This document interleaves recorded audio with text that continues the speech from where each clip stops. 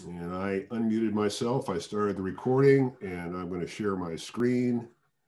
Go over here, share screen, and get into the presentation mode. And I'll say good evening to everybody. Welcome to meeting number 46 weeks of ET Express Online, March 1st, the 1st of March. We've got a couple of great presentations. We've got a tag team today. We've got Robert Frauenfeld and Peter Bach are going to tell us about locomotive maintenance by request, by the way. Somebody, we had early in our series, we had a presentation on the same subject, but somebody said, let's please do it again in more depth. So we've got some guys that can dive deep on this, what they can do in a half hour, that is. And then Dale's going to take us on the water here, little water features, again, by request. Somebody said, gee, I don't know how to do water on my layout. Can you help? And Dale said, sure.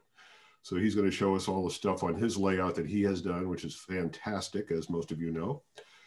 So great presentations coming up, future weeks, painting buildings, digital control with Arduino and Raspberry Pi for the techies. Gulliver's Gate, New York City, doesn't exist anymore, but it was kind of an interesting knockoff of Miniature Wonderland. We're going to take a look at that. Most of you have probably read some of the CNN stories and so on about the TEE revival. So Bill Peeney is going to give us a little tour of that, what that's all about, what's happening in the revival of the TEE. Trackside distance markers, we're going to be talking about those. You see another thing we've seen, but we don't focus on. And now every time after this presentation, every time you see a picture, you're going to be looking at the trackside distance markers. And then we're going to go to the Dresden Steam Festival for those of you who haven't been. So another fun thing to do in Europe that we don't get to do right now. So looking for presentations still on airbrushing, modeling snow. We need somebody to do that before the snow melts, guys, back east, come on. And control panels, little small local control panels. How do you build one of those? What's your technique? All right. And as we said last time, we're going to have a special mystery guest presenter. Somebody guessed it would be the Pope. That's not true. There have been a couple of other guesses that have come in this evening, and I won't have you hanging too much longer. What we're going to do is between the two presentations, we're actually going to announce who the presenter, our mystery presenter, is going to be for our anniversary edition. So stay tuned. It's not the Pope, is it? Oh, it's not Rod Stewart, is it? No, none of those, David. All right, get off, David. God darn it. Bursting in here. All righty. With that, I think we'll move on to Robert, I guess is going to take it, right? Okie dokie. I'll share my screen. Is that okay? Let's see. I don't see it. Do you guys see that? Nope. We don't see it. Why would we want to see it? Go ahead and try again. Stretch had to stop sharing his. Okay, I'm gonna start sharing mine. Okay, tell me if we're okay. Yep. Got it. There we Just go. put it in presentation mode and we're good. I'm getting there. I'm getting there. All right. Awesome. PowerPoint. Yep. Okay. There we go. Okay. Good evening, everybody. Special welcome to my lovely wife and her son Todd, who are joining us this evening. This is going to be a two-part presentation shared by myself and my good friend Peter Bach. The first half is going to be on maintenance of Marklin locomotives, and then Peter's going to pick up about halfway through, and he's going to go over diagnosing problems and when you have a locomotive that doesn't run, or if you have any issues. And so we've got a lot of stuff to go through here. As you can see from the screen here, we've got tools and parts and all kinds of goodies to go over. And I'll be trying to make it quick because I know there's a lot to cover here, but I will make the presentation available to everybody. And I'll share it with Stretch, or you can email me. I'll be happy to send you a copy. So without any further ado, let's go down to the next slide. Okay, we're going to cover the maintenance issues first, as I said. Very briefly, we have Marklin motors, different types of motors. We have flat armatures and round armatures. Not a whole lot to say about that. We'll get into what the differences are in a small way here shortly. different types of motors. These are the ones that have the wound field coils, as you'll notice here. It's these are not permanent magnet motors. These just have wound field coils, but it really doesn't matter. Every motor has an armature, even if it has a permanent magnet type of motor in it. The very, very brief anatomy of a Marklin motor. It has a they have brushes. They either have round brushes. A lot of people often ask me, well, what do I need to do, or how do I tell what kind of motor I have? Well, if it has a wound field coil, it can have both.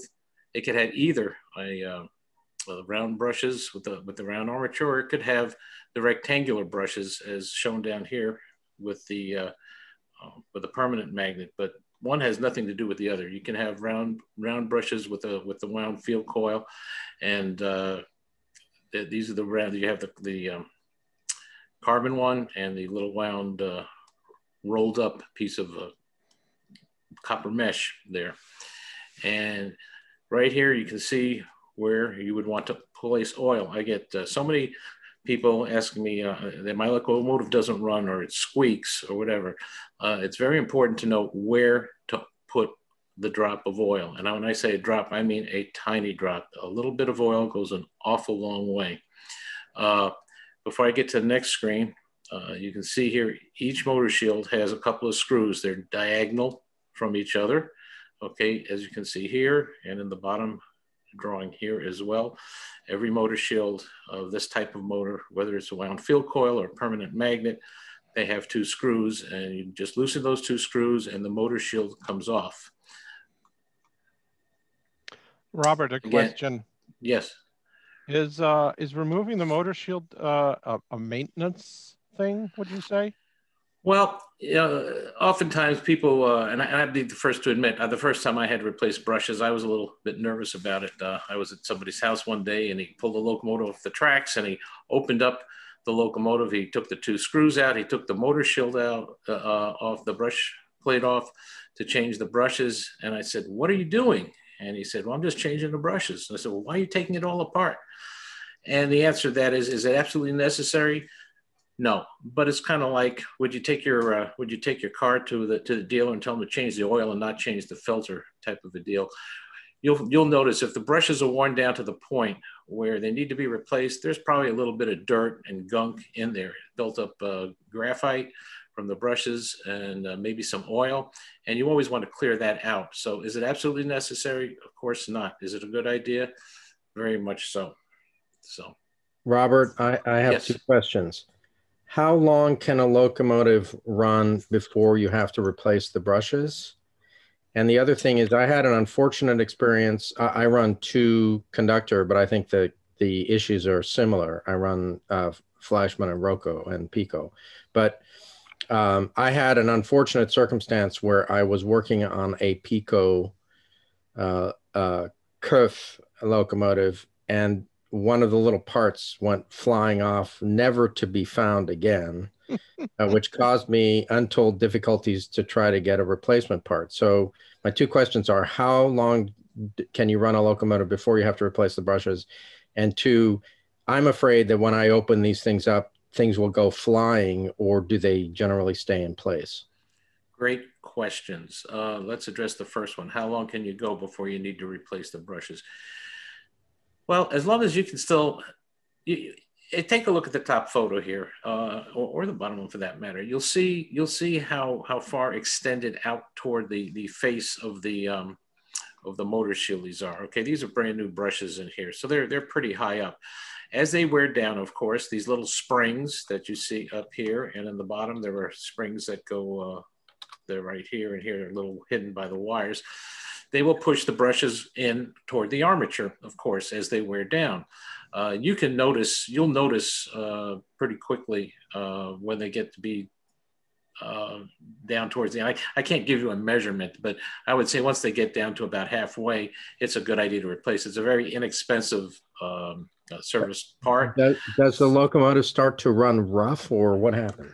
Well, no, actually, guys, excuse me a second. I think we're going to have to hold the questions. The forum really is more of a presentation as opposed to a Q&A. I think that we'll get all bogged down. We've got 147 people on. If everybody chimes in with questions, we won't have an opportunity to get through the presentation. Okay. Okay. Sorry, Stretch. Yeah. Okay. Okay. Very good here. But this is the most critical part of keeping your locomotive running right. If it's running rough, if it's making any sound, this is the place where you oil it. A tiny drop of oil at the end. And why is it important to do it here and not as much as any other place? The answer is very simple. This is the one point where you have contact being made with something spinning around at its highest speed. If you've ever seen the inside of a motor, which I'm going to show you momentarily, you'll see that there are gears, and the gears change the ratio, if you will. Okay, this armature is spinning is the fastest moving part in the locomotive, and the inside there may be the armature itself has 7 or 8 teeth, and then it's hitting a gear that may have 14 teeth, and then on the inside, and maybe 30 teeth on the outside. So at that point, the fastest that the wheels could possibly run, it might be a quarter or even less of the speed of the armature. The armature is what's moving the fastest, and that's why you need the oil here. A tiny drop here on the side where you can see it, where the brushes are, and on the reverse side of the locomotive, of the motor, there's a similar spot where you will see the armature poking through. Here's the inside, and you can see what I mean here by the gears. The armature, as I said, has about 7 or 8 teeth, and here you've got a reducing gear here. It's got probably twice as many teeth, and then on the outside part of it, it's got twice as many teeth again. So by the time it gets to actually driving the wheels, it's probably only going, the wheels themselves are only going about a quarter of the speed of the armature. When I take a locomotive apart and I clean it, you'll see the arrows here where I put a tiny drop of oil. It's not on the teeth of the gear. You don't have to worry about the teeth of the gear. They'll take care of themselves just fine. But right here, it looks like it's brass colored here, right where it intersects. This gear is spinning around this circle here. That's where you want a tiny drop of oil. Same right here, same here. Anything that's actually, that you see spinning, like an axle or a pin inside of something, that's where you want to put the oil. And you'll see where I've got it highlighted here, the different arrows. Up here is an oil wick. Many of the older Marklin locomotives have a sponge, I call it a sponge, or an oil wick on one or both sides, a drop or two. You can put a couple of drops of oil there if you want, but don't overdo it, because a lot of people say, well, I put a drop of oil on there and it ran so much better, so I decided to put another drop on. And it didn't do much good, so I put another drop on. And before you know it, all of a sudden, you've got yourself a mess. And it's not so much that you got oil going all over the place. The worst thing is you wind up getting oil inside the motor, and it starts interacting with the microscopic carbon particles that are coming off the brushes, and the oil and the graphite dust, if you will. It starts mixing together and becomes something that's like toothpaste. And we all know how toothpaste works. It's an abrasive. And that's what happens when you get the oil and this fine dust from the graphite mixing together, and it starts to wear down the surface of the armature, and it just becomes a big mess. So one drop of oil, a tiny drop of oil, and we'll get to the oil in the next slide momentarily. Also here, you'll notice I have little arrows pointing to not the gear teeth here, but to the axle. That's the little part of the axle that you can see protruding out from the frame of the motor here. A tiny drop of oil there on either side there. Again, you just want to put oil where there's going to be speed, where there's going to be rotation, metal against metal. And you only have to do, you don't have to do this once a week or once a month. You do this once every 6 months, if that. My mantra is if it's not squeaking, it doesn't need oil. And 9 times out of 10, maybe even more frequently than that, all you really need to do is put it on the ends of the armature that's spinning, as I showed you before. As far as lubricants go, I like the Fowler oil. There's nothing wrong with the Marklin oil. The problem with the Marklin oil is the tip on it is a very broad dispenser, and you can't get first of all, you can't get a very tiny drop out of it, and you can't get it exactly where you want. So that's why I like this Fowler oil. It has a very, very tiny needlepoint tip. You can get it into very fine places. You can dispense a tiny, tiny amount, which normally is all you really need. That's what I use for all the gears, like I showed you with the previous slide with the teeth. For worm gears, Marklin's been using a lot more of those in the last 10, 15 years or so. They call them the bell-shaped armatures is their nomenclature.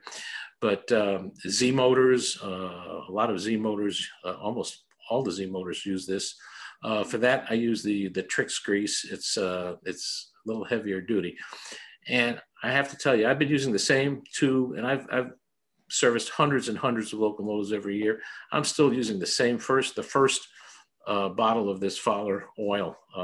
It'll last you for years and years and years. So again, less is better when it comes to oiling your locomotives. Very briefly, some spare parts. There are tires. There are about 4 or 5 different sizes of tires. There are a variety of pickup shoes available. On the left here, it's hard to see. I tried to take a good picture, but it didn't come out too well. These are those little sponges. They're very tiny. They're maybe, 1/8 of an inch by 1/4 of an inch, and they crumple up into a little ball and just stuff them into that oil wick reservoir that I showed you before. But these are available as parts. And over here on the right side, you'll see this is a contact. Some of the very, very old Marklin locomotives had the pickup shoes actually soldered to a tab that looks like this. And you can't just replace the pickup shoe easily because many of them didn't even have this piece here. So when you go to replace the pickup shoe, you need to insert this I call it a pickup shoe contact. But again, it's a part. And the nice thing about Marklin locomotives, they could be 50, 60, 70 years old. All these types of parts, they're still readily available. Other parts that I just put these here because these have Marklin part numbers for people who might need them. We have solder tabs. ESU makes some very, very nice thin gauged wire if you ever have to do repairs. Marklin has various different screws for different purposes for the motor shields. This is a part here that separates the smoke from the headlight on steam locomotives. Again, I just put these here as just a kind of a catch-all for various parts. There are tools here.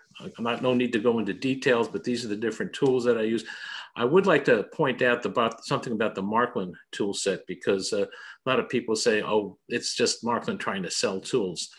Not exactly. If you notice on the right side of this little kit here, there are some nut drivers.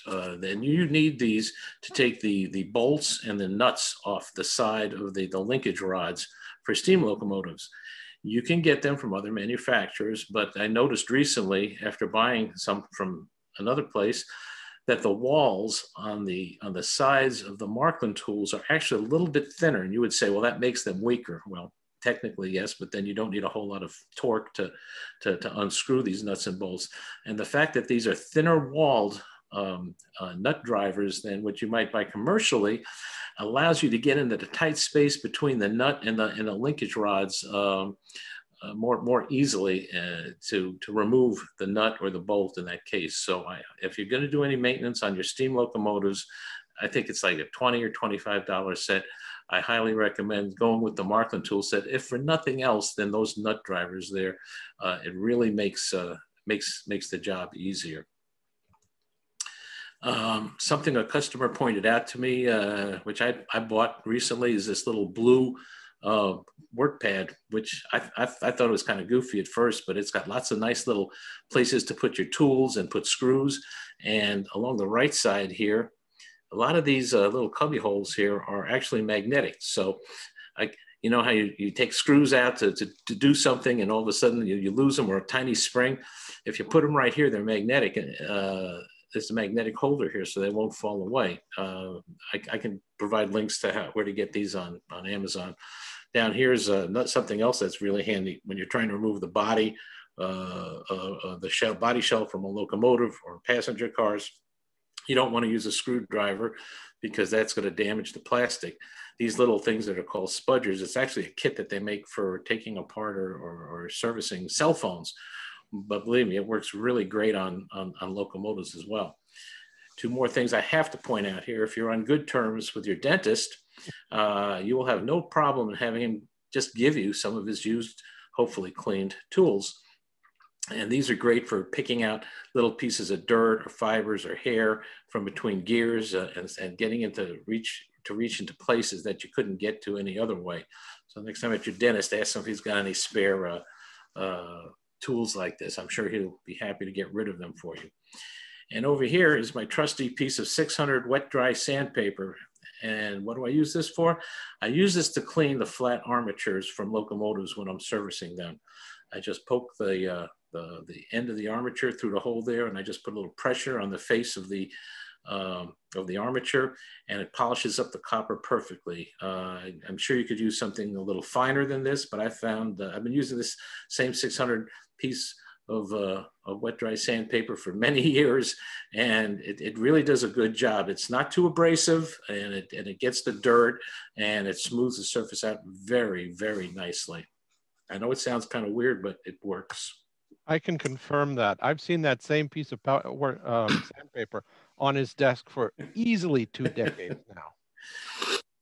Peter, this is your slide. Oh, sorry. You got to have tools. So I recommend 3 Phillips screwdrivers, the flat screwdrivers you see here, and the nut drivers. I also highly recommend the Marklin set because of what Robert said. If you've ever had to change tires on a steam locomotive, you will appreciate the fact that the wall is a lot thinner and can get to the nut, where some of the thicker ones, you just go, how am I going to do this without bending something? I also recommend a pair of sharp point tweezers that you saw on the previous slide. Additionally, there's something that I use in the OR, not frequently, but sometimes. It's called a Brown Atson surgical tweezers. You can get those on eBay, and I think in the next slide, Robert has a picture of it. I also like these micro brushes. They're actual dental applicators, but you can find them on Amazon as little brushes. The silicone mat that Robert showed you there with the magnets, I use that. I love that. There's nothing like not losing a screw to make your day go a lot smoother. I also like to have a little white rug, which started out as a bathroom rug that I cut up into quarters.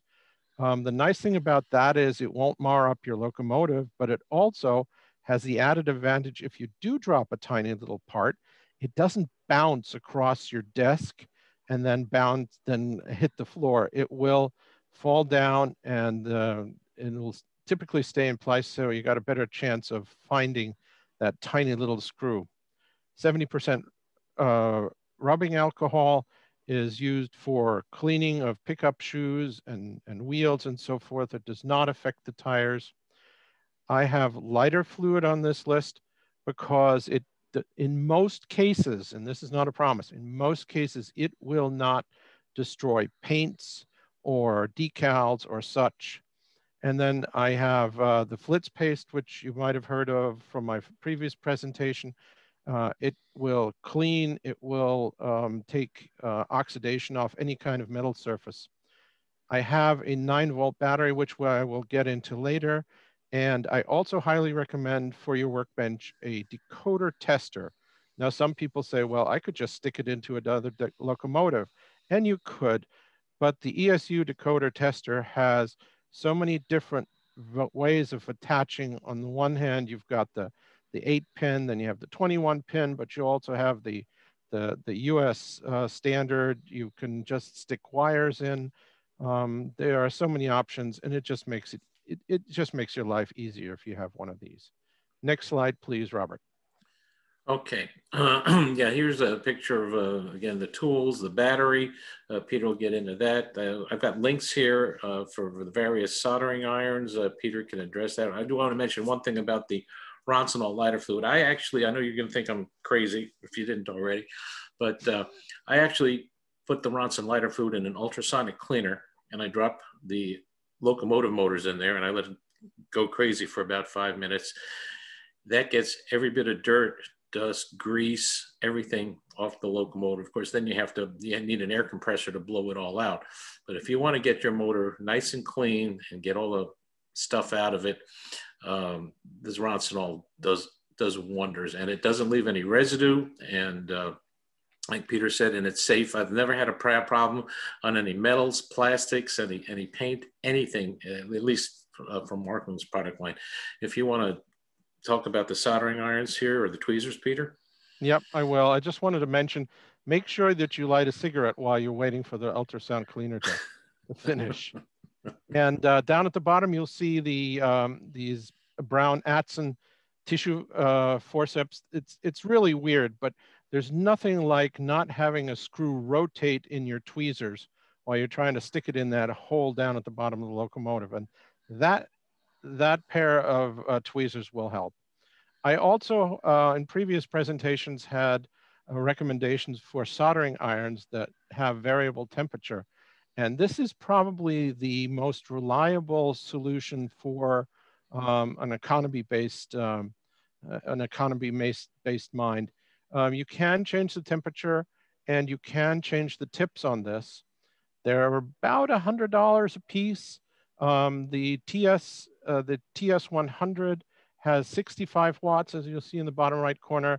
The one up at the top is a TS80, which I think has 49 watts or something like that. Yeah, that one. Both of them are great solutions, and I think more appropriate than a $500 soldering station. And you can still have, yeah, sorry. I was going to say in the middle here, we've got my old trusty standby. It's a 12 watt, believe it or not. It's a 12 watt Weller pencil soldering iron, which I used for many, many years. It takes a little while to heat up, but if you're in a pinch, you want a spare, and for under $50, I highly recommend it. It's a great soldering iron if you don't want to spend a lot of money. Let me just throw one more thing in. I think for maintenance, you're going to need a soldering iron. Not being able to solder makes your maintenance so much harder. You break off wires trying not to disconnect them, and then all of a sudden the wire is shorter. It's more of a mess than just desoldering something and then resoldering it. You don't have to turn to Michelangelo with a soldering iron to do some basic repairs. Okay. I have, this is a slide from an earlier presentation, but there are a lot of additional resources available. There were books. There's a CD that Marklin came out with, which if people need diagrams and stuff, I can help them with. I have downloaded hundreds, if not thousands, of exploded views. So if anybody has any questions about what they need to do to service their locomotives, or they need an exploded view of anything, I have books. As you can see, this one in the upper right, this covers locomotives from 1953 to 1980. And since then, I've got lots of other publications and stuff. So if anybody needs any information, it is available. A lot of it's online. Marklin's website has a lot of good information on the older locomotives, not much going past, say, earlier than 1980. But I have pictures that go back to the 1950s. So again, anybody needs any information, they're always welcome to just contact me and I'll be happy to help them. Peter, your turn. Thank you very much, sir. So if you would kindly give me the next slide. Oops. This is an overview of Robert's setup.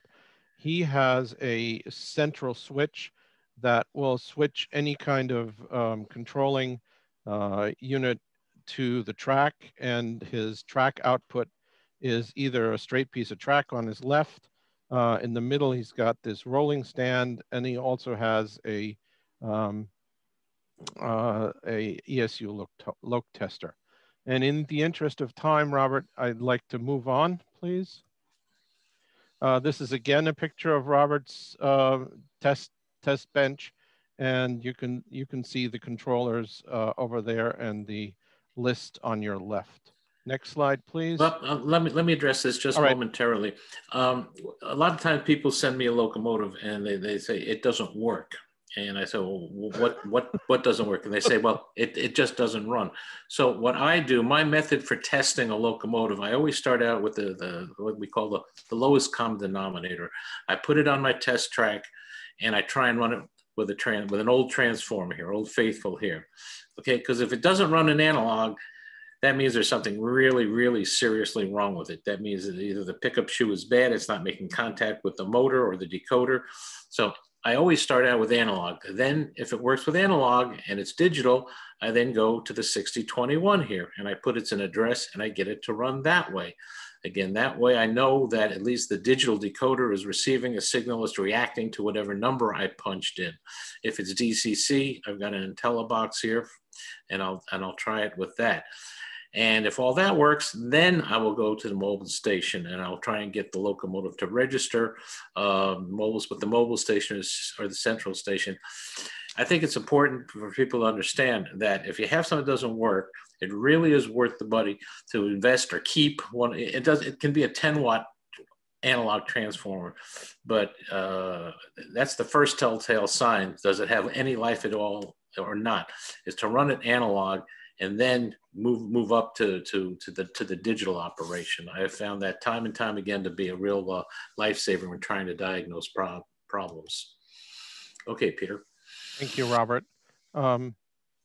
So to find a problem, I've divided the diagnostic steps into 5 groups.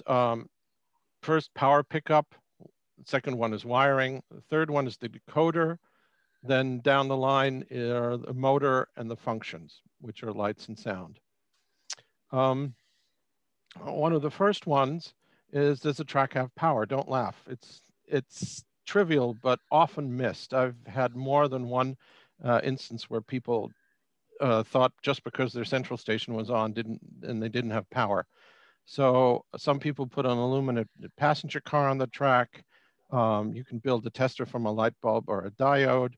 And last and least, Robert's favorite, but not mine, short out the track with a screwdriver. You get a spark, you've got power. Then is the power getting to the reversing unit? So I'm now going to wiring. Is the power getting to the reversing unit or the pickup switch on a 2-rail or to the decoder? If you've got the right address, can you turn the lights on? Or if it's analog, do the lights come on? In that case, you've got power probably to the reversing unit or decoder. And then the question is, if none of that is true, do you have the right digital address? If it's DCC, you can check the CV1. If it's an old digital decoder from Marklin, you can look at that little pads and decipher the positions and figure out what the address is. But sometimes you do have to, I've had it where somebody sent me a locomotive and it wasn't the factory address, and I went through all 80 addresses to figure out how to get this thing to run.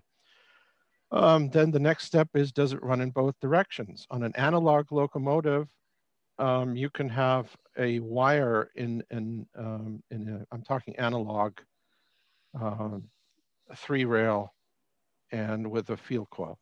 You can have a locomotive running in one direction, but not in the other. I stood at a dealer in New York City for probably 15 minutes while he was trying to figure out why the locomotive would only run in one direction and not in the other. And I offered my help and he said, nah, thinking, what does this guy know? He's only a customer. So I walked away. I could have helped him, but can't help everybody. And then this is not so much for you, but for when you communicate to someone that can help you, the question is, can you reproduce the fault? And if you can, make a little note of it. Next slide, please. I'd like to highlight 2 things that you mentioned here. You might have glossed over them. That the fact that whether or not you can turn the lights on, that is key. I can't tell you how many times I'll get a locomotive that I can turn the lights on, which tells you right away that it's recognizing the digital address. If it doesn't run, then you know right away there's an issue with the motor, but it's not with the pickup shoe, it's not power, it's not anything like that. So being able to turn the lights on is actually pretty important when you're trying to diagnose a problem. And the other thing is, and Peter mentioned it, is about, does the track have power? How many times do I ask a customer, does your track have power? Yes. And I say, how do you know? And I get dead silence. I get dead silence. So that's why I like the screwdriver trick, because if you can short out the transformer and make a trip, yeah, then you had power. Okay, sounds kind of simple, but okay. Next. I'll take this one, Peter, if that's okay. I need you to. Yep. Okay, I snuck this slide in just yesterday. A lot of people have. Whoops. Okay, I'm back. A lot of people, they send me the locomotives and they say, well, how can I tell if it's a Delta locomotive? Well, it's easy. You can look at the item number. It begins with 33 something or 34 something, and it's got this little symbol here that Marklin puts on all their locomotives. And if it is Delta, you need to know you can only run it in analog mode if all the switches are off, which is how they come from the factory. And you can only run in digital mode if you open it up and turn on some of the switches. Because if some of the switches are on, it will not run in analog mode. And if any of the switches are, and if all the switches are off, it will not run in digital mode. It's important to know. And I included this table here with all the possible addresses here for Delta locomotives for people to reference. And you'll see these little arrows here with the question mark. And that goes to this next slide. For many years, Marklin put out locomotives with the first two digits were 36. And these had FX decoders. And oftentimes people say, well, how do I know what the address is? I bought this on eBay or somebody gave it to me and I don't know what the address is. Well, Marklin uses these default addresses, 24 for electric, 72 for their diesel, and 78 for steam. And you see below there, it says, how do I know that? Because these are the same addresses that Marklin assigns by default to their diesel, steam, and electric locomotives in this table. So that's how it's easy to remember. If you have this table here, you'll never have to worry about trying to figure out what the address is, assuming nobody changed it. Because with the FX decoders, you don't know. There's no way, you can't program them. There's nothing you can read from them. You have to go with what they were set for from the factory, unless somebody made a change to it, of course. When it comes to MFX locomotives, I get a lot of questions like, oh, it won't get recognized. And I said, well, is it MFX? Or how can I tell? Okay, do I understand what MFX is? A lot of people think that they put the locomotive on the track, they've got a mobile station or a central station. They say, well, it didn't get recognized, so I tried the address, the Marklin Motorola address. That will never, ever, ever work. If it's an MFX decoder and it's on and it's being controlled by a mobile station or a central station, the only way it will run is when it gets recognized as an MFX decoder.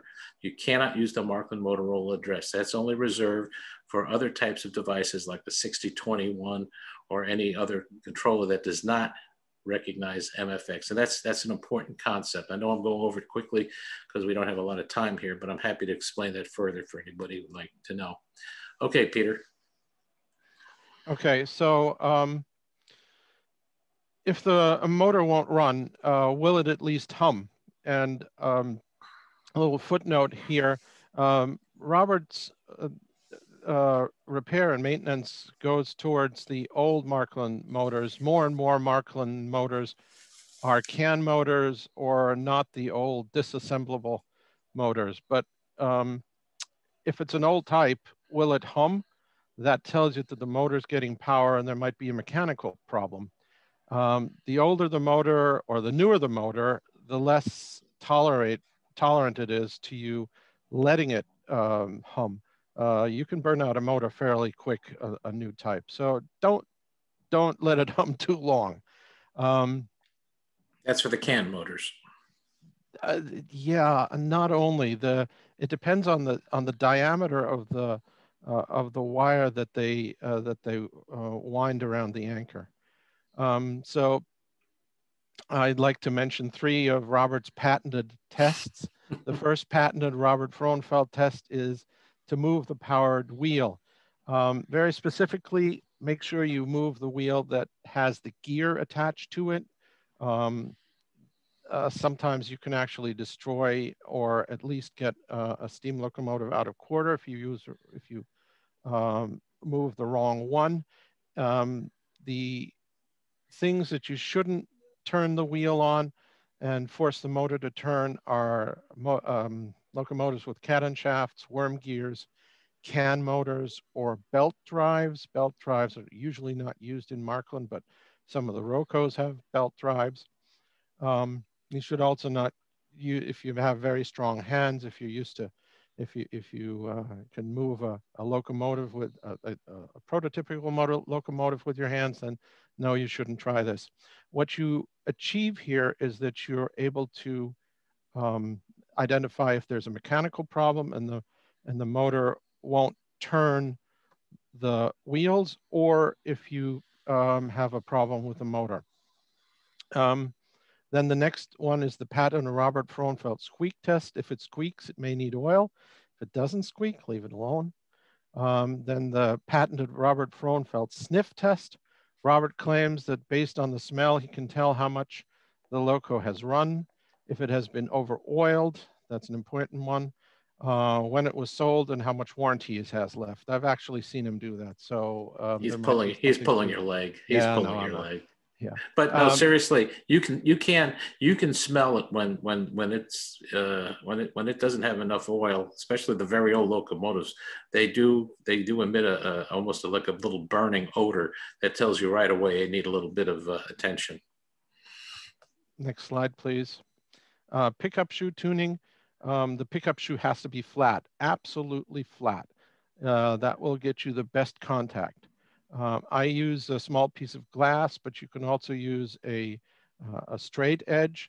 You hold it up to the light and you you can see if any light comes through between your pickup shoe and your straight edge.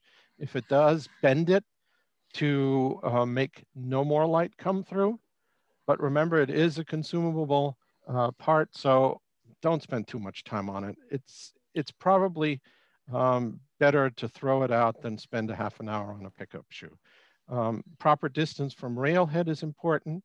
You can bend the bronze springy material till the pickup shoe is perpendicular to the up and down axis of the pickup shoe. You look down the long axis of the locomotive, you see if it's tilting to one side or the other, you can bend that. And then you also can bend it so that when you do push it up and down, that it goes up equally. Important to clean the surface of a pickup shoe. I clean it with both Flitz paste and isopropyl alcohol. Next slide, please.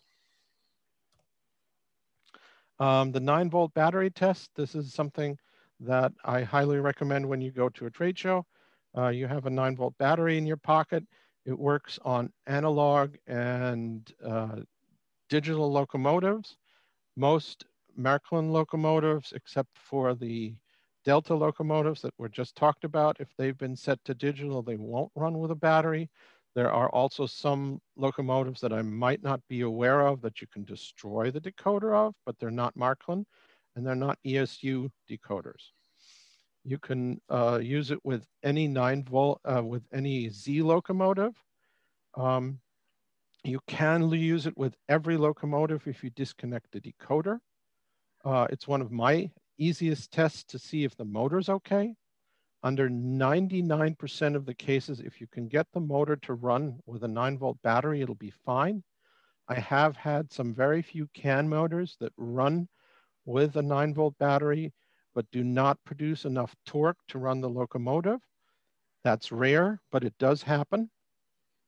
You can use a 9-volt battery, even though it's DC, on a field coiled Marklin motor.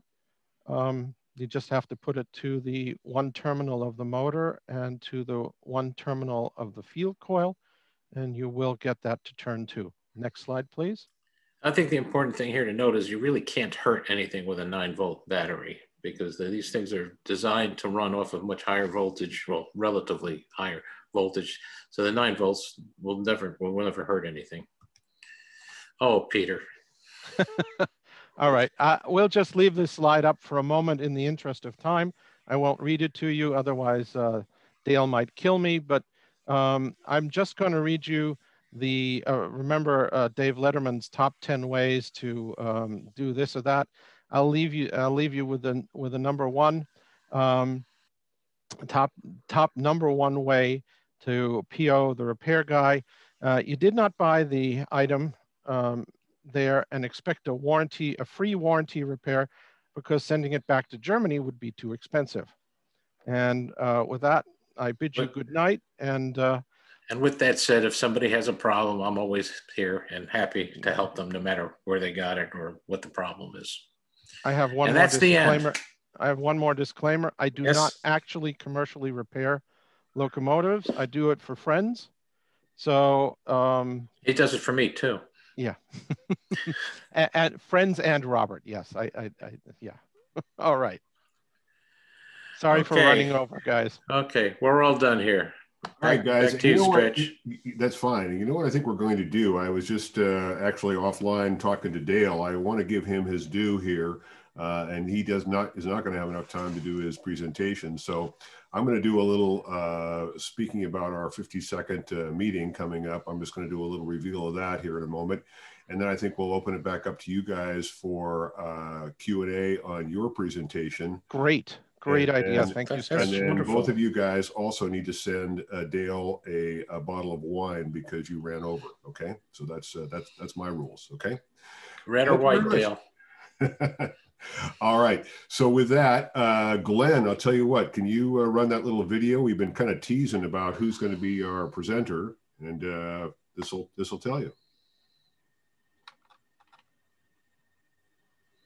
Hello, my friends from ETE. I'm looking forward to see you in April the 12th. And I have to go up very early, or I have to stay very long for we meet us at 2 o'clock in the morning, my time. In America, it's about 5 o'clock in the afternoon. And I'm looking forward, and I'm really happy that I can talk to you and I tell you some things about Eisenbahnromantik and some things about the wonderful hobby of model railroading. And I always say, das war's von dieser Stelle aus. Bis denn und tschüss. And there you have it. There's our presenter. I've gotten a lot of comments here. Everybody seems to be very pleased with that. And I hope you are. Stretch, I'm disappointed. I was looking forward to the Pope. Well, getting damn close. I call Hagen the Mick Jagger of model railroading. And he's a pretty good friend of mine. And I said, hey, I need you to be on our 1 year anniversary. I think everybody will enjoy it. And he said he would. He's quite the character. He is. I've had the pleasure of his company. I had lunch with him once. He's a hell of a nice guy. Yep. And I think we'll look forward to it. I think he's going to show us some content that hasn't been seen before, and we'll do some Q&A. So we'll be talking about the structure of that meeting over the next couple of weeks. So with that, again, for those of you who tuned in to see Dale, I apologize profusely because our two other presenters did a great job, a wonderful presentation, but it did run a little long, and that's just not fair to Dale. So I think we're going to reschedule him, and he's okay with that. So with that, I'm going to open it up for questions and answers. We've got another 12 minutes or so. We've got 160 people on, so please, everybody, don't speak at once. Be respectful of other people. So if you've got a question, unmute your mic and go ahead and ask these guys, and they'll do their best to address it. So before we get started, I did see in the chat section here that somebody asked, how do you know if it's an MFX locomotive? If you have the original box, it says so on the box. If you have the instructions, it says so on the instructions. If you don't have any of that, if you just pop the top off, if you take the shell off the locomotive, if it's a 21-pin decoder, it's an MFX decoder, plain and simple. May I also touch on that? What I do to figure out is I put in either the road number on Google, or I go to eBay to see if I can find a model of that of that ilk, and then I try to figure out what the part number might be at Marklin, and I go to Marklin's website. And you can look up the most locomotive. Actually, any MFX locomotive will be on Marklin's website. You can look it up by just putting the item number in the upper right-hand corner of Marklin's page there, and it'll come up and it'll show you and give you all the details. Well, what I meant was if I don't have the item number, I just have the Right. road number or Right. the Okay. or the phone number of the locomotive. All right, questions for our guys. Who's got a question? Nobody? Robert, do you repair only Marklin locomotives? Primarily, yes, but when I when I get one that looks like it's beyond my pay grade, I turn it over to Peter.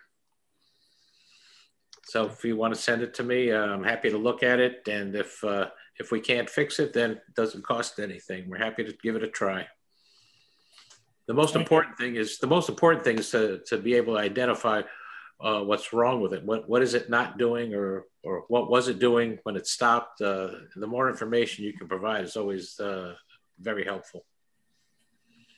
Same here. If anybody has a DC locomotive, Fleischmann or Roco, and has a problem, I can help. I've been doing that for about 50 years. So I will gladly help people if they have a problem. I cannot guarantee that I can fix it, but I can at least see if I think it is fixable. Really, thank you very much. Great. I have a couple of turnout decoders that I suspect of being sort of dead. Is any of the decoder tester like ESU, can they be used for a turnout decoder? No, really the simple way to test a turnout decoder is really just to have it in the turnout and see if it's working. The most important thing the easiest thing, what I normally do is you want to make sure it's the decoder and not the motor. So what I typically do is if somebody says it's not working, I'll use the same motor with a new decoder, or I'll use the same decoder with a new motor. That way I can certainly identify, is it the decoder or the motor? That's really the simplest way to make sure which item is not working properly. No, I took one of the probably dead decoders out from under the track and hooked it up to a brand new motor that I just got out of the box, and nothing going. And it's probably the decoder. Yeah, there's really nothing to test with it beyond that. Yeah. No, it's been sitting. You can check if a decoder actually produces an output voltage, at least with NMR accessory decoders. I had a couple that went bad, and I just simply used a voltmeter and see if they kind of emit a spark. Mm-hmm. No, why would such a decoder die? They're just sitting there, it doesn't do anything, nothing's going on, and one day it works and the next day it doesn't work anymore. That's the thing about electronics. Sometimes that does happen. Static. Are these slides available from the presentation somewhere? I beg your pardon? The images from the presentation. Oh, sure. I'm gonna email my presentation. I'm gonna email the presentation to Stretch, and he can make it public. Sure. Remember, all of our presentations, including tonight, are of course up on the in the members only area of our website for replay, so you can replay them and freeze them and so on. The slides are all there. Are they record these? I'm going to ask a question that I pretty much already know the answer to, because I've done a lot of this type of work. Of what are the things that you suggest to never do when troubleshooting? What do I suggest to not do? Right, like, you don't want to do like, the 24 volt instantly, because that will fry a decoder. Okay. Well, the one thing that Peter touched upon, if you have a locomotive and it's not working, and you know that it's not a CAN motor, it's just a regular Marklin 3-pole or 5-pole motor, you can try and force the wheels to move just to see if there's any mechanical obstruction. And sometimes it's just 9 times out of 10, it's just that the oil has hardened. It's turned to glue, and you just can't move it. So trying to move the wheels with your fingers is fine, but the one thing you do not want to do is move the wheel that does not have the gear on it, because you will loosen it on the axle and it will never, ever be the same again. So that's the one thing I would never do. Other than that, Peter, can you think of something to never do? The list is long, but I was just thinking about something when you touched on gears. I've had easily a dozen Z-scale locomotives where the gear surfaces were worn down because they ran them too long without oil.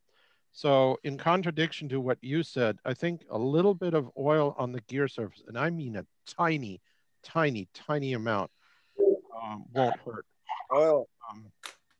So you also want to use grease on the worm gears, right? So oil. Yeah. Is, yep. Right? That's the preferable lubricant. Absolutely.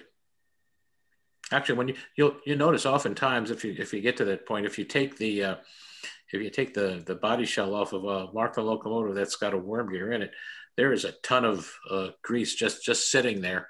It looks like it's just sitting there doing nothing, but it's there, and it'll get used up over time. But definitely use the Trix grease, which I always have here if anybody wants some.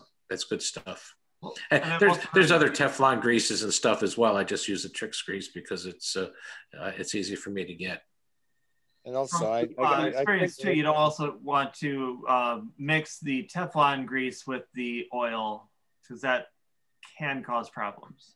All right. So I have something to say. So Robert, I cringed a little bit when I saw your. I personally like the old Lionel grease. You can find them on the shows.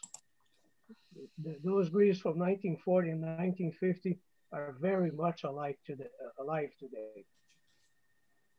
They don't get hard, and there's a ton of them around. Thanks, Paul. Thanks for that. One thing I wanted to say, I don't know if you can see this, but this is a product that Trix puts out, and it's actually a tester for the track itself. It'll also test Marklin AC as well, by just putting it on one side of the rail. And Hawk makes one too. Yep, that's also out there. That's great. These are great little testers, and I also want to offer my expertise. Anybody on the peninsula down in the Bay Area that needs any work or anything done, I'm always available as well. So great, Ivan. Thanks. Hey guys, I'll tell you what, I think we're going to wrap it up for tonight. I think we've covered it all. I want to thank very much Robert and Peter for their presentation. And I want to thank Dale for being understanding and allowing us to push this off. Thank you, Dale. No problem. Thank you. And guys, that's it. I'll see you next time. Same bat time, same bat channel. See ya. Bye. Thanks, Rich. Thank you, everybody.